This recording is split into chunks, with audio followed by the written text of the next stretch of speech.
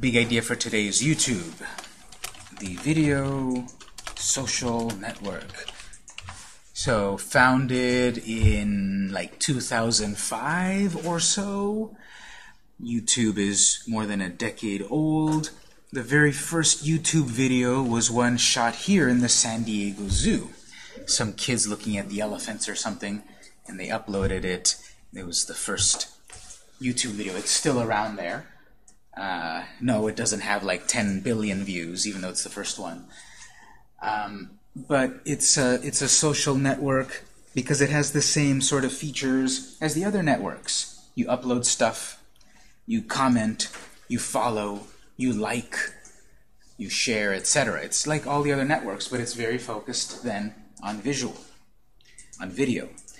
The other networks, you can add text, you can add audio, you can add video, you can add links. The big focus on this one, of course, the main content is video. You can't upload, you can't upload to YouTube your PowerPoint. You can't upload, a text message or a video or a link. It has to be video. Now, to the video, you can add text and links and hashtags and stuff. But the main thing you upload is a video.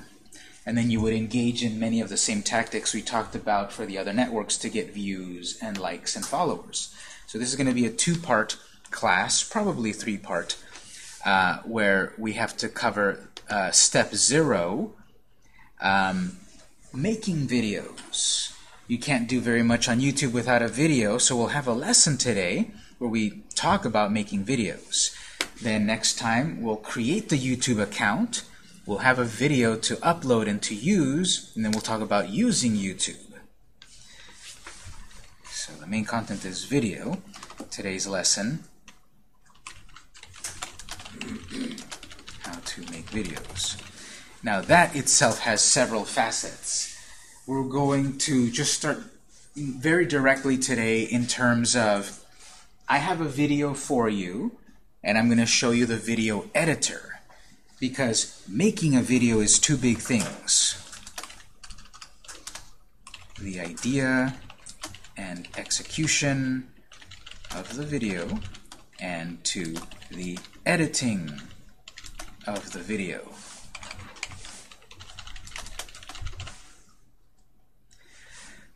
So,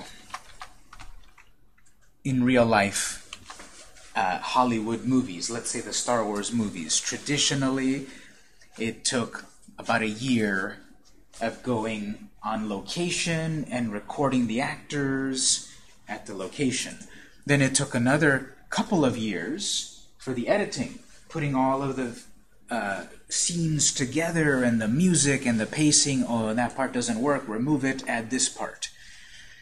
So, same thing for us. What's the idea of the video? How do we record it? We'll have a different discussion on that at another point. Again, we'll probably do this in 3 parts. So we're going to jump straight over here to editing the video. I'm going to give you a video, and I'm going to show you basic video editing software. I'm going to show you how to edit the video, remove your mistake, add text, put music. That's what we'll focus on today. Then we'll backtrack later to, well, how do I get an idea for my video? How do I record it? What's a good camera? And all of that. We'll cover that later. I've got a video ready to start with. So the idea and the execution, this will be TBD or TBA. We'll come back to it. The hardware, the actual recording, the script, the visuals, all of that. That'll be later. We'll talk about today how to shorten the video, how to add music, text, prepare it, and all of that. Would the text editing, would that be a tool inside of YouTube, or would that be in the editor? It's both, but we're going to focus right now on the editor before we upload it to YouTube. So shorten the video, editing music, removing mistakes. adding effects,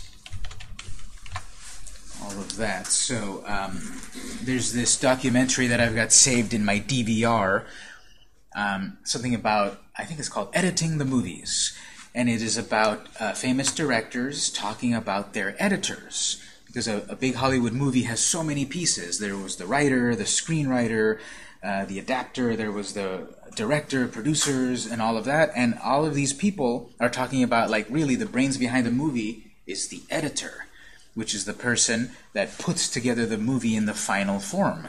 Because the director is going to be recording their actors and getting different shots of the action and thinking of different ideas and putting all of these ideas together.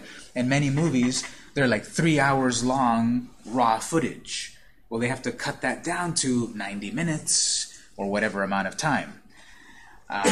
So the editor is the one that is doing that. It is cutting it, and usually not in a bubble. Usually they work with the director. But the editor, with the director, is cutting it down. We know that you've got 4 hours of footage, but we've got to release an hour-and-a-half long movie in theaters. So what do we cut out? What's too slow? What doesn't make sense? We have to cut it down. Yes? The cameras that used to use film would be either in 7-minute or 10.5-minute increments. Yeah, the reels. How does that equate, or has that bled over into the digital tools? They have also, now the limitations of how long you can record is based on basically your memory card.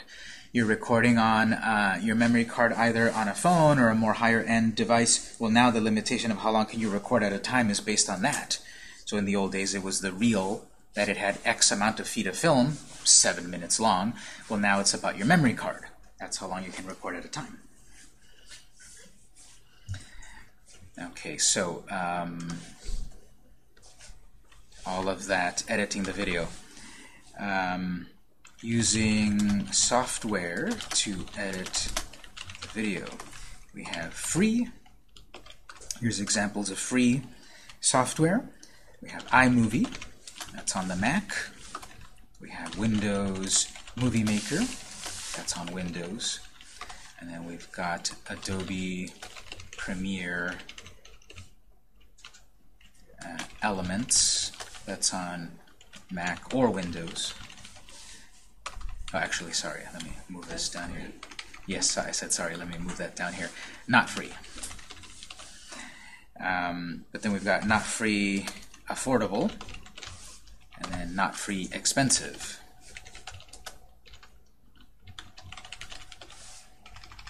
So iMovie and Movie Maker, Windows Movie Maker, those are free. You can download them from the App Store or the website on your device. Then there's several not free versions.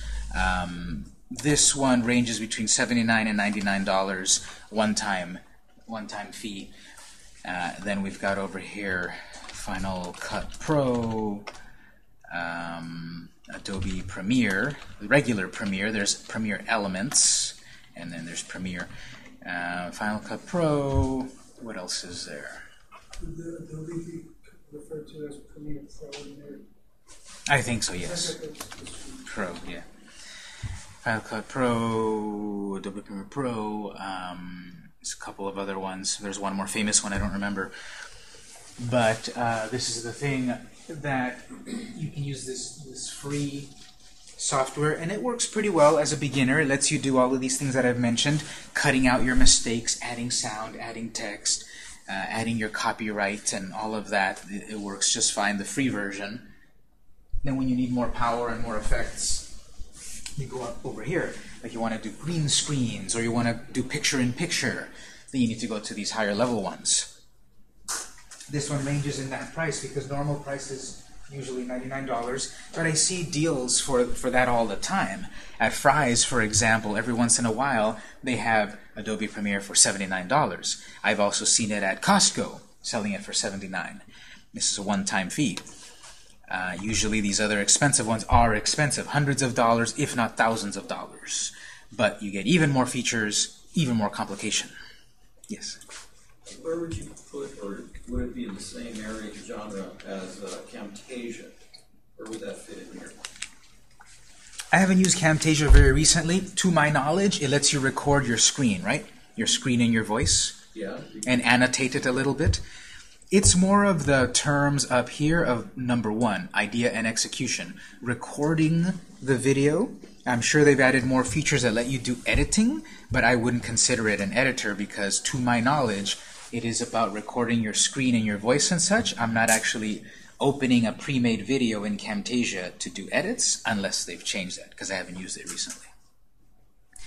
It's sort of in the vein of this, my screen recorder here. This thing that I pop up all the time to record the lectures, this is the same sort of thing. I'm recording everything on screen and my voice and all of that, but it's not being used as an editor to remove my mistakes. I would still, after I record this, I would still load it into iMovie, Movie Maker, or Elements and such.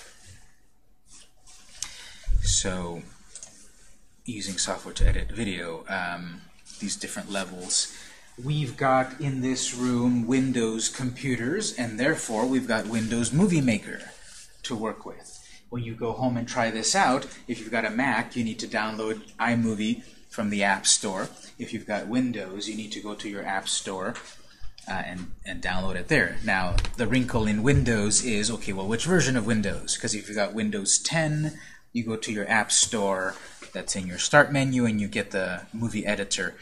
If you've got Windows 7 like this one here, you need to go to Microsoft.com and then go find Windows Maker down there and then download it and install it.